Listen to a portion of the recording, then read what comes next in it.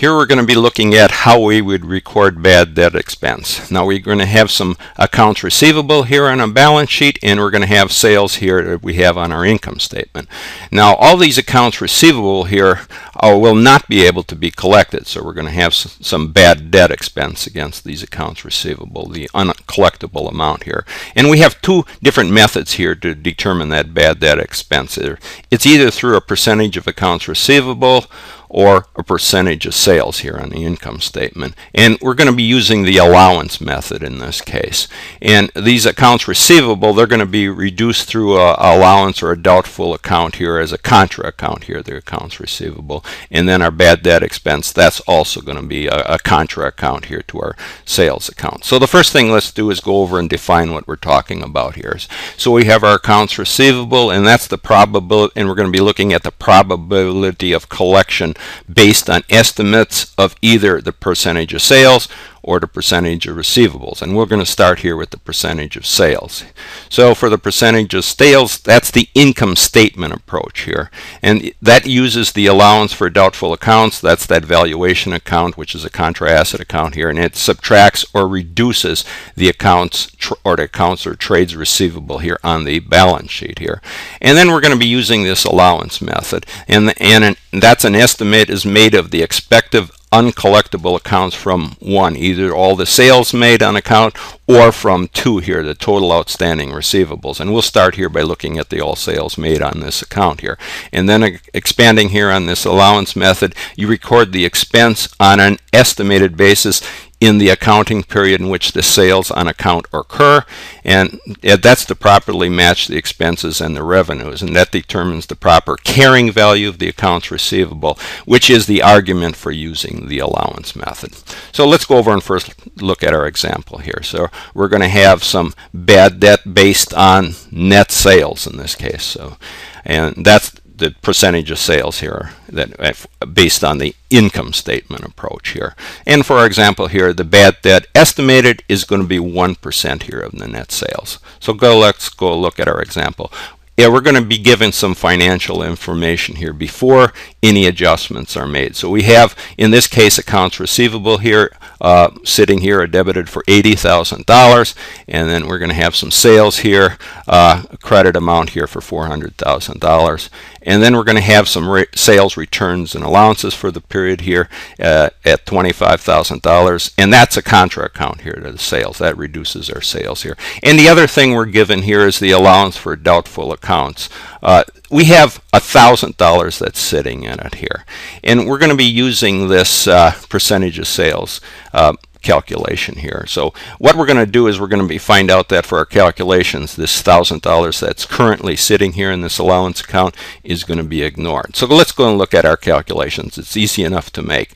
First, we would take the for our net sales here. We had $400,000 in sales over here, and then we have sales returns and allowances of $25,000. So subtracting those two, you take them times the 1% here, that bad debt estimated here at 1% of net sales. That amount equals $3,750. So we would go up here and we decrease our allowance for doubtful accounts here by $3,750. Now remember, that's a contra account here to accounts receivable, and it reduces the accounts receivable.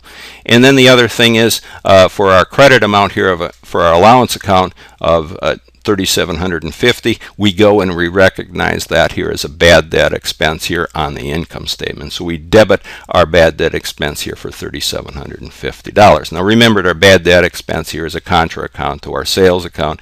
It reduces the sales here for the period. So just to summarize what we've done here, the amount of the bad debt expense and the related credit to the allowance accounts are unaffected by any balance currently existing in that allowance accounts, because the bad debt expense estimates or is related to a nominal account, that is the sales account, and that nominal account is sitting here on the income statement, and any balance in the allowance account is ignored when making this calculation and expensing this for these bad debt expense here. Now remember, the nominal account here on the income statement is closed at the end of the period to the retained earnings on the balance sheet.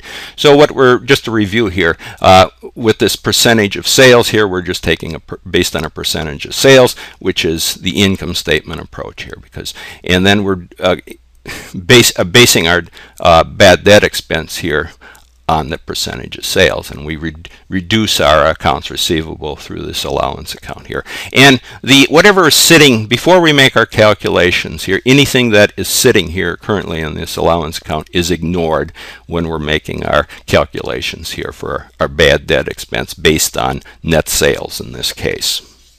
So now let's go on, and we're going to look at the percentage of receivables based on the percentage of receivables here for estimating this bad debt expense.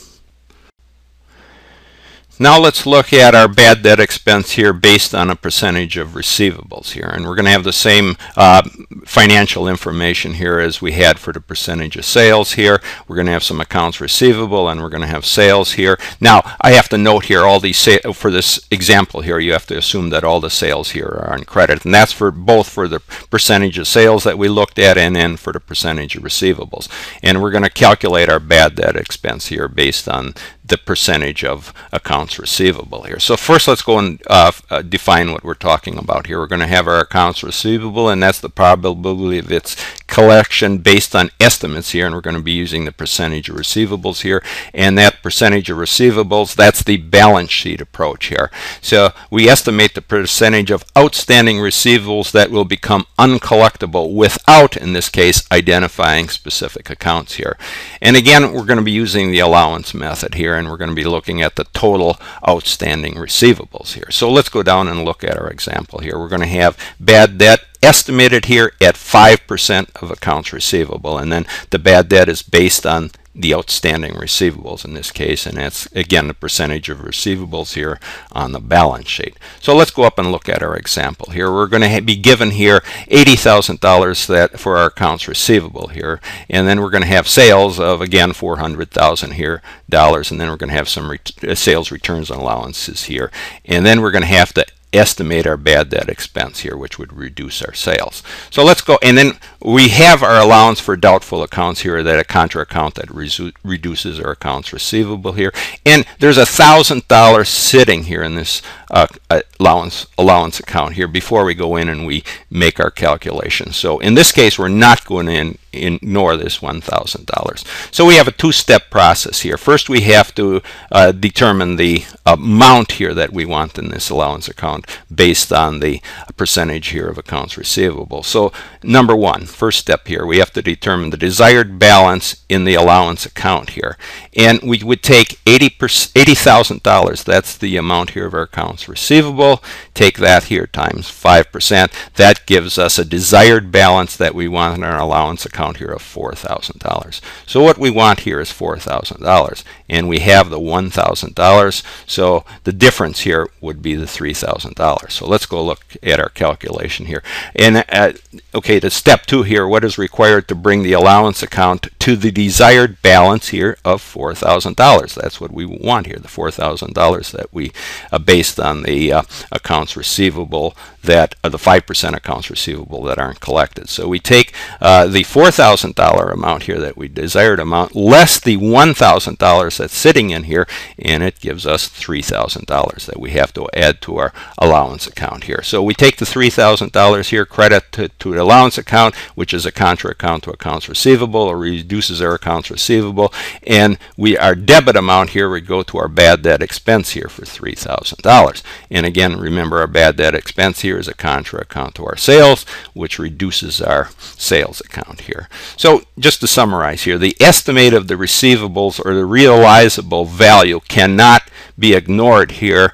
You cannot ignore the balance in the allowance account when calculating and expensing here. And what I mean is, you can't ignore the balance that's sitting here before you make your calculation. So if you have any balance existing here, it has to be included to determine the desired amount that you need in this allowance account.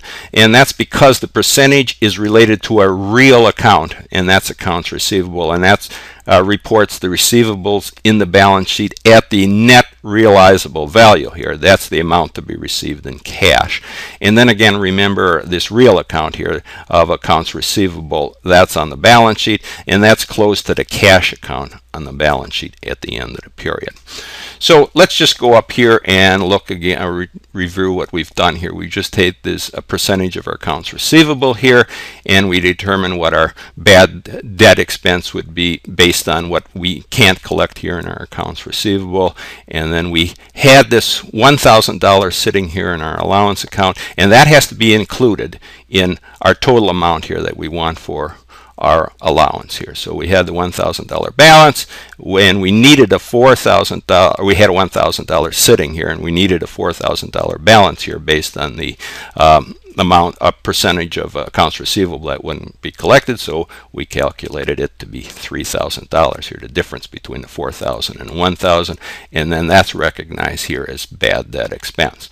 So just to review here, to summarize, summary for estimating and recording our bad debt expense, what we're doing is we're evaluating our accounts receivable valuation, and we're looking at the probability of its collection based on estimates, either as a percentage here of sales on the income statement, that's the income statement approach, or to the percentage of receivables on the balance sheet. So that's a summary here on how we'd handle our bad debt expense here based on either a percentage of accounts receivable here on the balance sheet or a percentage of sales here on the income statement. Two different approaches, but for the first approach here, percentage of sales, we did not include this $1,000 in our estimated, but for the percentage of receivables here, we had to include it here. For the percentage of receivables, we're looking for the realizable amount here. So we would take our allowance account here,